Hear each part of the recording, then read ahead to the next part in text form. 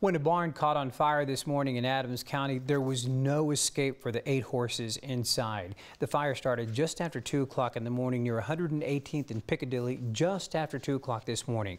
When firefighters got there, the barn was fully engulfed. The fire killed all 8 horses inside.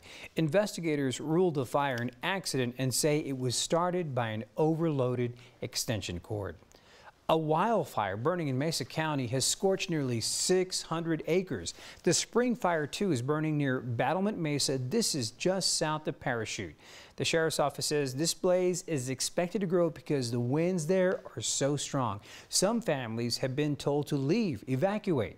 So far, though, no homes have burned, but 4 outbuildings, 3 trailers, and several cars have been destroyed.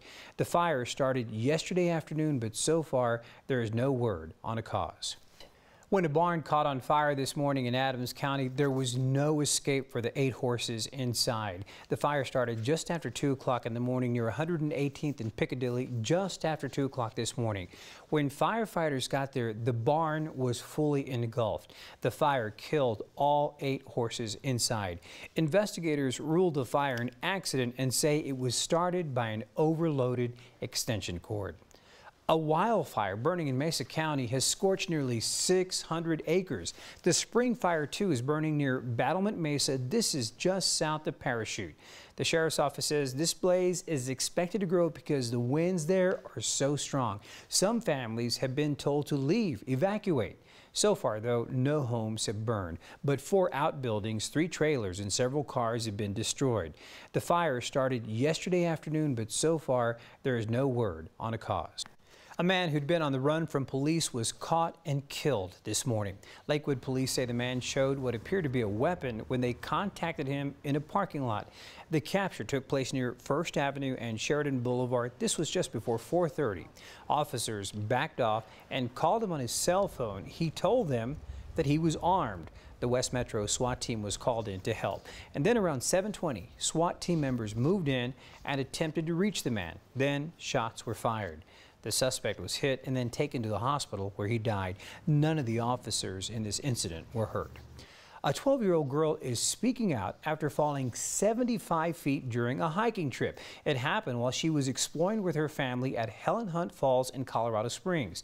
Lily Barker fractured her skull in 3 places. She also broke her nose and her ankle. This happened last Sunday. She says she and her younger brother made it to the top before their mom, and they were just looking around when she fell. I was just walking over the edge because I wanted to see if I could get back down to there with just walking.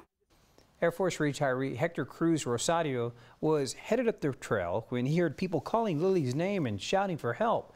He and another veteran, a retired Marine Corps medic, gave the girl first aid until paramedics arrived. He held her neck for a long time, and like that she stayed steady, she'll move, and she was in and out, in and out. Lily's mom says she was lucky and didn't need any surgeries and didn't have any brain injuries either. She was just released from Children's Hospital last night. A young soldier and Medal of Honor recipient from Colorado who was killed at Pearl Harbor was finally laid to rest earlier today.